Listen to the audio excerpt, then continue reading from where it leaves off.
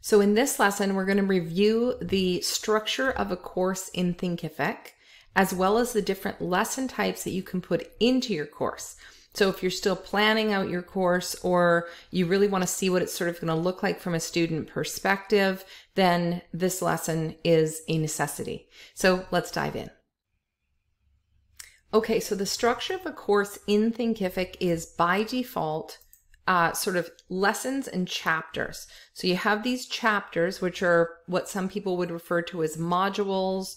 And so within the module are the actual lessons. The module itself doesn't contain anything. It's just a name of that section of the course. That's called a chapter in Thinkific. Now you can refer to it as whatever you want to in your course, but according to Thinkific, when we're building this out, we're building this in chapters and lessons within the chapters. Okay, so I've got 2 chapters in this test course, and I've got 1 lesson within this second module or chapter, and I've got a number of them within this first chapter. So let's have a look through the different kinds of course content that you can have within a course in Thinkific. So the first lesson type that we're going to look at is called the downloads lesson type. And you do have to choose the lesson type when you're uploading your course content. So it does matter what lesson type you're using based on what your assets are for that particular lesson. So in this downloads type lesson, you can add downloads, files, links, and embedded video. The very specific thing about this downloads lesson type is the downloads actually appear as download buttons down at the bottom of whatever you have in that lesson. So if you like that style and that look for downloads, this is a lesson type that you might incorporate into your course. So once a student clicks on one of these download buttons here, that will open up and allow them to download that to their own device. So this is a download lesson. You can have other things within the lesson, but you have to have at least 1 download here. So if you want them to download things like an Excel spreadsheet or a video or anything like that that's specifically for them to download, this is the download lesson type. And you can also put things in here like, here's a link to view this video. And this would take them over to YouTube, for instance, and allow them to watch a video on another platform. You can also add downloads as basically files here. And you can add embedded videos as well. So you can add those all into a download lesson, but you have to have at least 1 download on the bottom. So that's a download lesson type. PDF lesson type is completely different. If you have 1 PDF that you want them to be able to view in your course or to download in your course, and it's only 1 PDF in this lesson, you would use the PDF lesson type probably. So that just gives them a preview of the whole PDF. And if you have download enabled, then they can download from this screen as well. But again, not required that they download this PDF. You can't add multiple PDFs. There's nothing else you can add to this lesson. It's purely for 1 PDF. So that's a PDF lesson type. Text lesson type is probably the most flexible. You can add links, as in hyperlinks. You can upload files that they could download from here. You can upload and embed videos in here. So it's pretty flexible. And it's one that a lot of people tend to use when you might have multimedia within one lesson, like multiple media or multiple assets within a lesson. The text lesson might work for you. Video lesson type. If you choose the video lesson type, it is literally just a video. So there's nothing else that I'm adding to this here. Now you do, with video lessons, have the option to add additional text, which will show up under the lesson. You can't change where it shows up. And to have a download as well in a video lesson. But keep in mind, those both show up down here. So if you wanted text above the video and then text below the video, let's say, it would probably be a downloads lesson type or a text lesson type that you were looking to use. Okay, multimedia. Multimedia is pretty cool because it allows for all different kinds of software to be integrated with Thinkific. So this is one called Typeform is the name of this software that I use often in my courses, and it allows me to create interactive experiences for my students. So if we click here, as you can see, it kind of starts to personalize it right from the get-go if you'd like to. And then it's scenario based. So you can say if they answer A to this question, take them to a specific part of this type form and ask them a different question. It's got calculators, it's got logic jumps, lots you can do with type form. But it does integrate with Thinkific through this multimedia lesson type. Here's another example of what you could do in a multimedia lesson type. So here's an interactive video we created for a client. I'm just going to press play for a minute here. Hi, I'm Julie, and I've been a professional.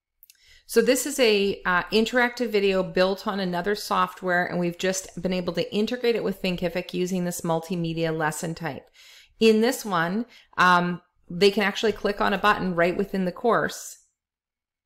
No worries, I have lots of resources to help. And it will take them to a different part of this video.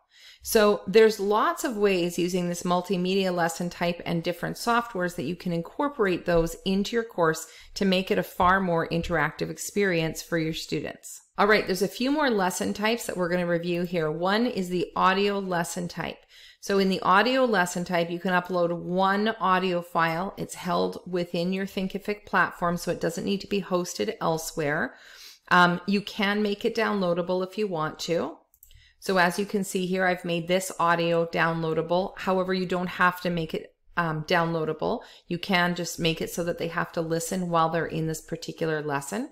You can also add text, embed videos, links, things like that. But the thing that distinguishes this lesson type is the fact that you have to have an audio in it. And it can only be one audio per audio lesson.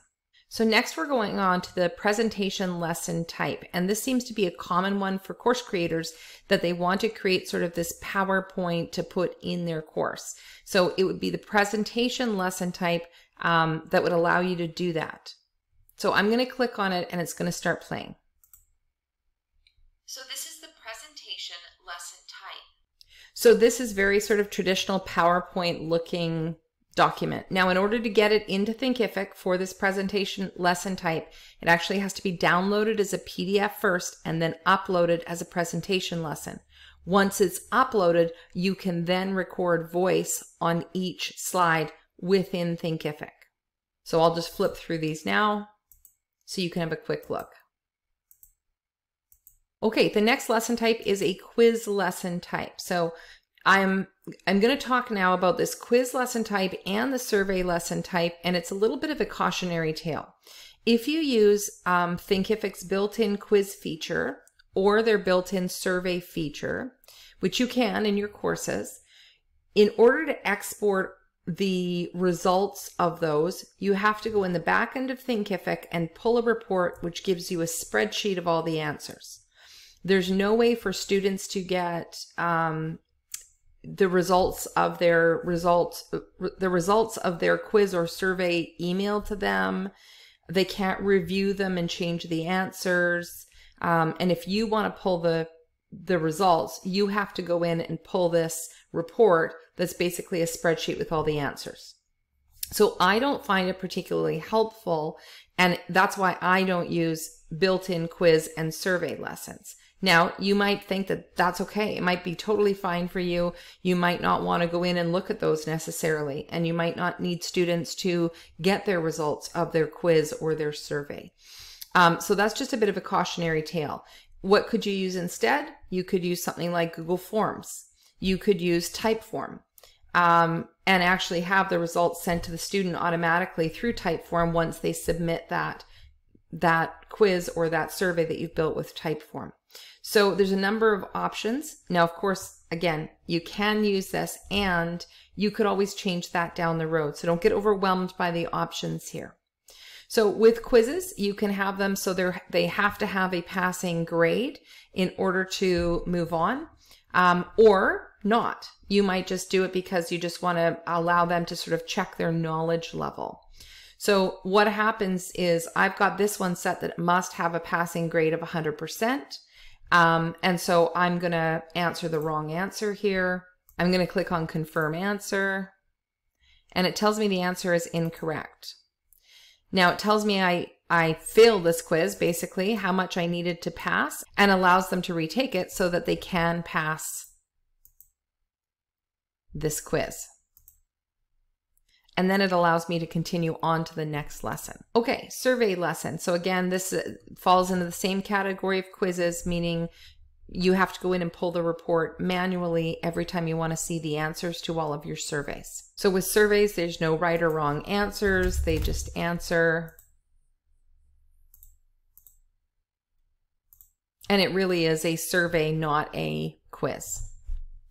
Okay, next lesson type is the assignment lesson type. As it says here, to complete this lesson, the students must submit a file which requires a review by the instructor. So if you have a course that they need to submit an assignment and get feedback on it, or a grade on it, for instance, this is a great option. Now you have to make sure you're on the right Thinkific plan in order to use the assignments lesson type. So basically you can provide them with a template or instructions here, and then when they're ready, they come over here and they select what they want to upload. They put it in here. So let's just upload one here. Great. And then I can submit the assignment here. And I can customize this. Basically says that this lesson is under review. And that's it for the lesson types. Those are the primary lesson types that you are going to find within a Thinkific course. So I'm going to drop the link to Thinkific's help article on Thinkific lesson types under this video. So just scroll down if you want to head over here and read a little bit more about the different kinds of lesson types that are available within the Thinkific platform and therefore within your course. Hi, I'm Kim, better known as Brainy Girl. And if you need help with your Thinkific site, with your email marketing, with your marketing in general, or with getting your online courses online into the hands of your buyers, just click the link below, visit us at our website, and see how we can help.